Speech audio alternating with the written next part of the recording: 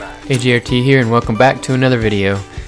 This gameplay I'm playing Hardcore Team Deathmatch on Fringe, and I am trying to complete my Dark Matter. I have not completed it yet. I'm way behind, and I think the hardest part of Dark Matter will probably be the rocket launchers and the sniper rifles. I'm not a very good sniper, never have, and probably never will be, but I am going to try it anyway. And I think the rocket launchers, if I remember right, there's a challenge. Correct me if I'm wrong, you can leave it down in the comments below, but I believe there's a challenge for each score streak you have to shoot, and I think the power core was part of that, but you can correct me if I'm wrong. And the worst part, if that is true, if I really do have to destroy a certain amount of power cores, that's going to be really difficult for me, because usually I kill people before they even get close to any of those type of score streaks. So that'll be very difficult for me. I mean, unless they get it from a care package. That's probably the only thing that I might luck out on, but I very rarely ever see any of those types of care packages. Anyways, as far as the class I'm using, I am using the XR2. It was part of the challenge for the camo to not have any attachments on this gun, which really isn't too bad. The XR2 plays really well without any attachments, surprisingly. And this gameplay actually go 43-0 with the brutal, so that's pretty good. However, I had to supplement everything. I could have used a secondary for close combat situations, but I didn't.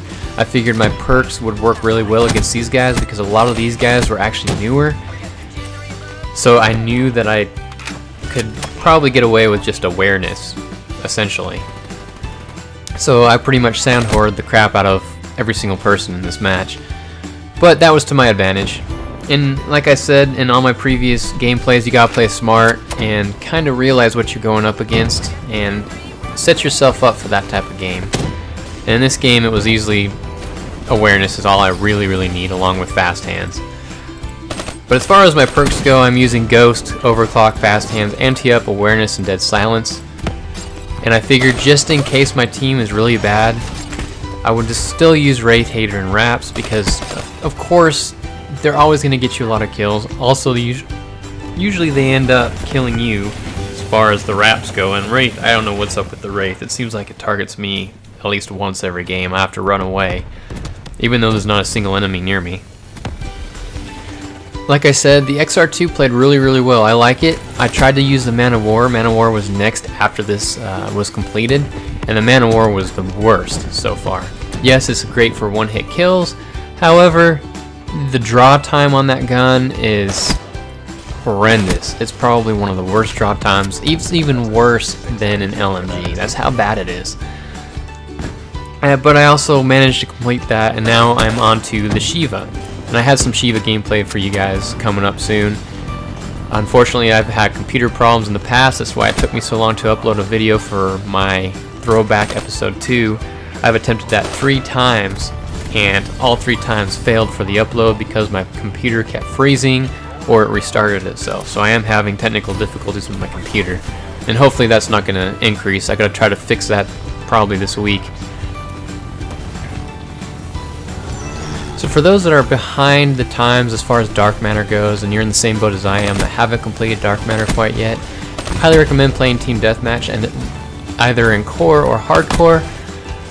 I play a lot of Hardcore. This is my Hardcore account. I'm really far into Prestige on this account, and I've actually completed a lot of the weapons already on this account. So this is my Hardcore account, and my Core account is essentially just for Core.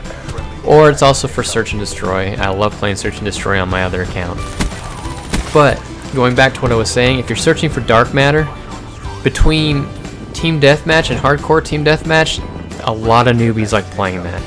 I would recommend trying to get your headshots done in Hardcore. A lot of people say it's easier. I'm not so sure how much easier it is, because I play mainly Hardcore anyway.